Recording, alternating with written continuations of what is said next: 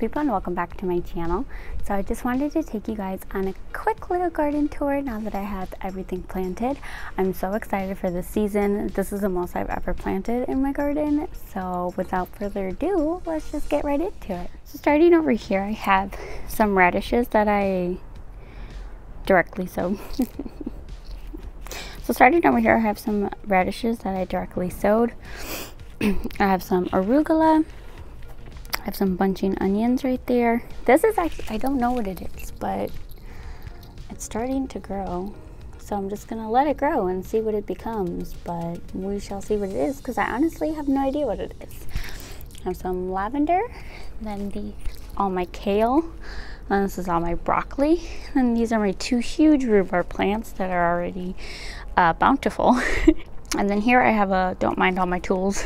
I have a sweet potato inside that I have rooted, and I'm gonna plant that here, but I'm waiting till May when the soil is the warmest before I get started in that. And then just look at my ivy wall, guys. I love it, I'm obsessed with it. Turn around here. I have 3 different kinds of Swiss chard. So I have ruby red there, green, just regular green Swiss chard, and then bright lights right here.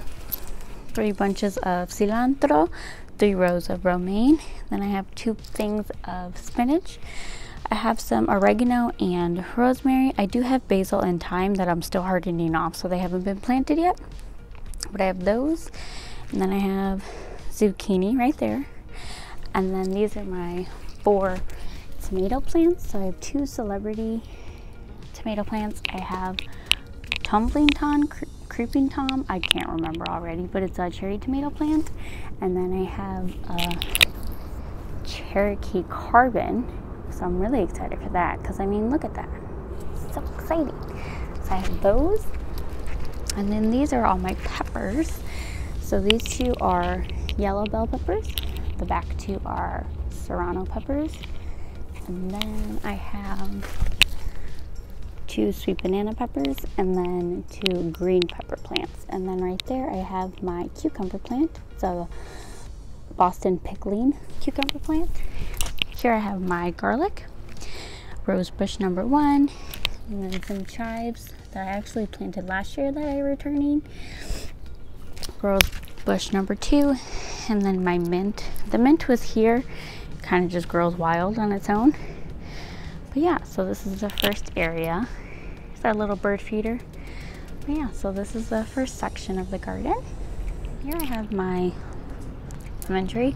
I brought it in for the winter, so it's still struggling a little bit, but she's pulling through, she's getting in there.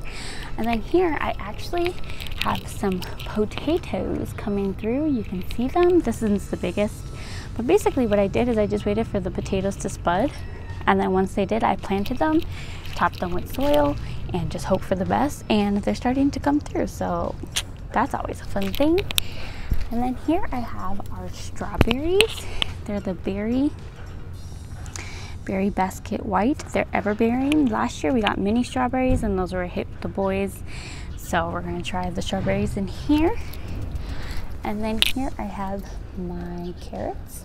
And then here is my blueberry plant that I actually got last year, starting to flower, which is very exciting.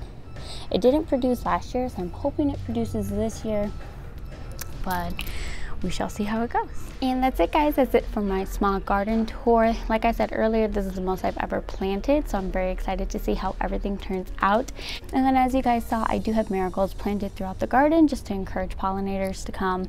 I've never done that before because I've never really had a problem with bees, but just for fun, I wanted to give it a try. But thank you so much for watching. Please like, share, and subscribe, and I can't wait for all the garden content this year. Bye, guys.